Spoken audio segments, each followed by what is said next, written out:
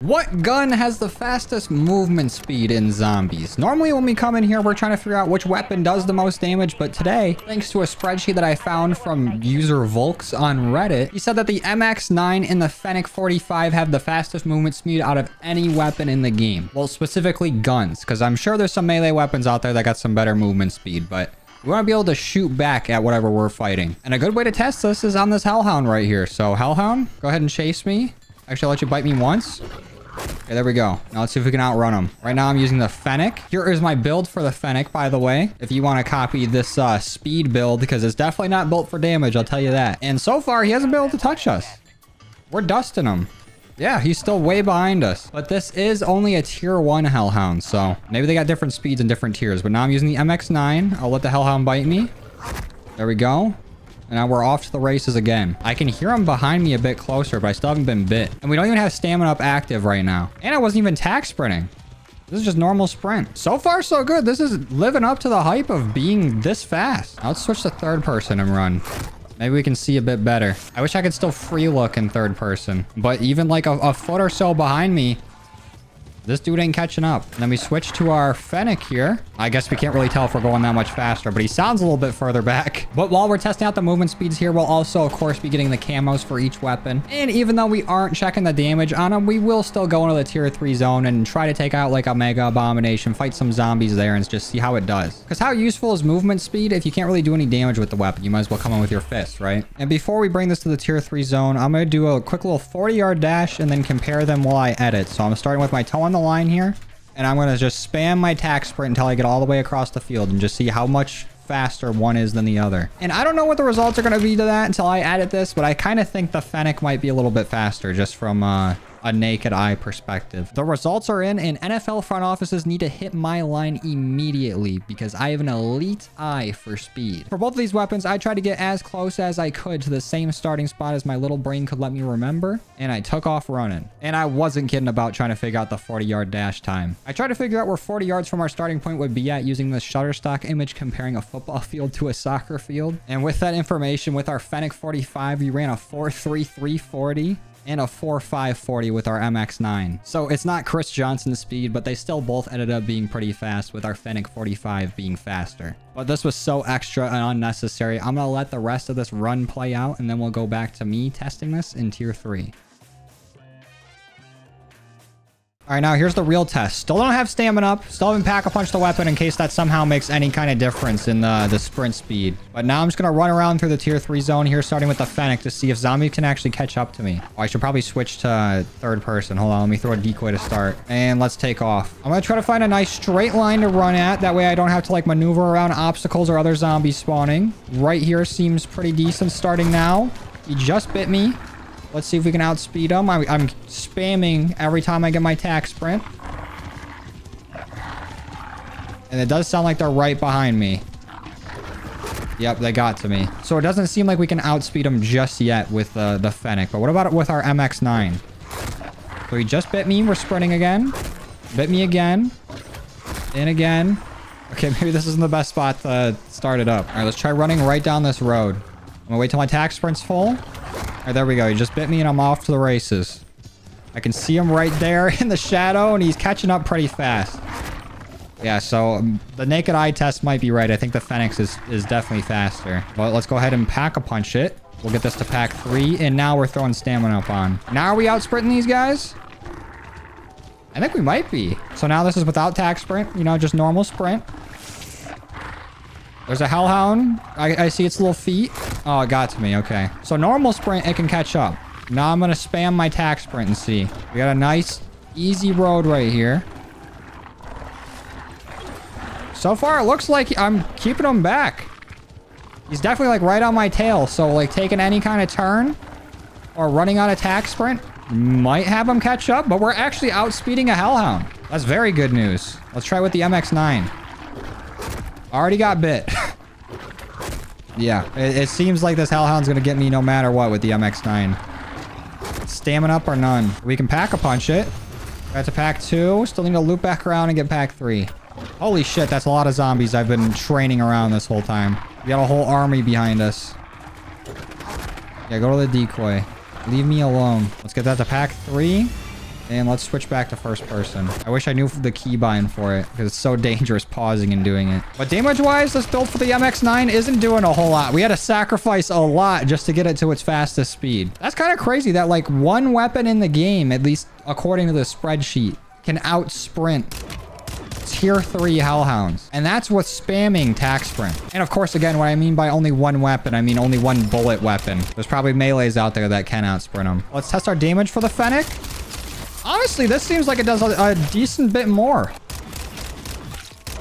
I mean, it still takes a few shots to take down a Hellhound, but I had to put on the burst mod for this. And it's not doing terrible. We do only have, like, I think our base mag before Pack-a-Punch was 12 bullets. And this one's 24. So we got double the amount of ammo, but that's still not saying a whole lot for how little the mag is in general. And then for the MX9, our mag is 50. Which isn't terrible, but there's a lot of weapons that just have like a 50 round mag anyways. So a lot more ammo with this one compared to the Fennec, but seems like less damage. Let's go ahead and grab a bounty contract and see if we can get a Mega Abomination. Because we saw one when we first came to the tier 3 zone, but I guarantee if we went back over there, it'd be gone. Oh, and it's a Mimic. I guess this could be a decent test. Because already testing these against the zombies, they haven't done too well. Oh, wait.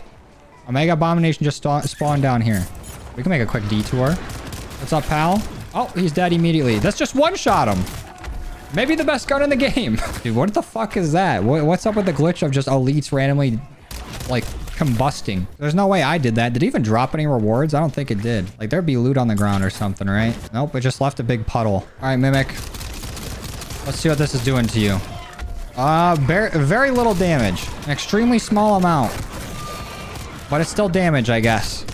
This Fennec is the weapon I had probably the most confidence in. At least it's doing decent to this non-HVT Mimic. Oh no, I think we're down here. Fuck. Got cornered. Holy shit.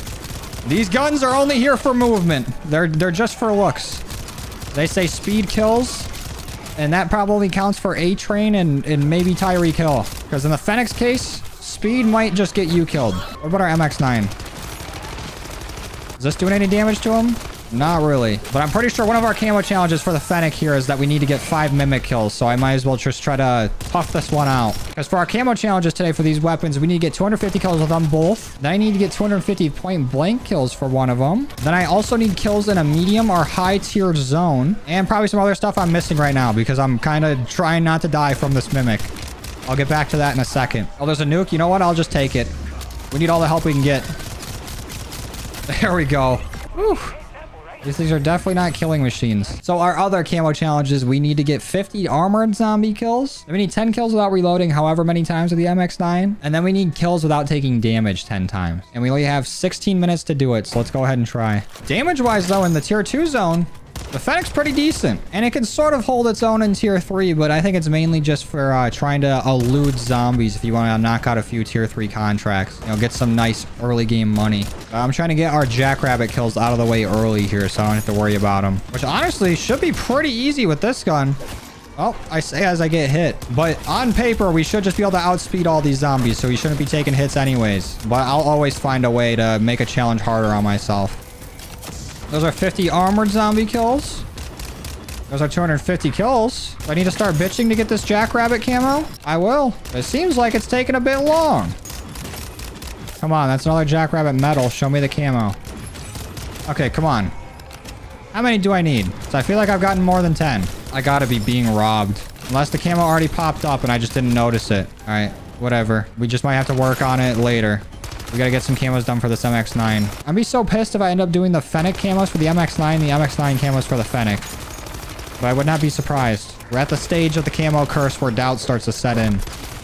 Oh, there's our 10 kills without reloading 10 times. Okay. Maybe we are onto something. But the Aether Storm is about to start moving, and we don't have all of our kills in the medium threat zone. Or just all of our kills in general. Oh, there's like 250 kills. And all of our kills have been in medium or high threat zone. We still need point blanks, though. I didn't even check where the storm's at. Are we good? We're good for maybe like 2 more minutes. Oh, there's our point blanks. Okay. If we can somehow squeeze out our kills without taking damage while we finish this up, all we gotta do is hunt down like 3 more mimics. Almost made it through that whole sentence without stuttering. I don't know how many jackrabbit medals I got throughout that, but we're finally done with this contract. And just in time, I can see the storm moving in. So our final exfil is probably gonna be somewhere up here. We got time to try to find some mimics on the way. There's usually a nice little stronghold this way that has just 2 mimics sitting on the roof every time I drive by it. But with my luck, it won't even be a stronghold. Oh, it's a merc stronghold this time. Perfect. We gotta find zombie strongholds. There's one right up here. Oh, there's one on the roof. Come on down here, you fuck. Oh, actually, you don't even need to. Let me run through and see if I can spawn one, though. There we go. Perfect.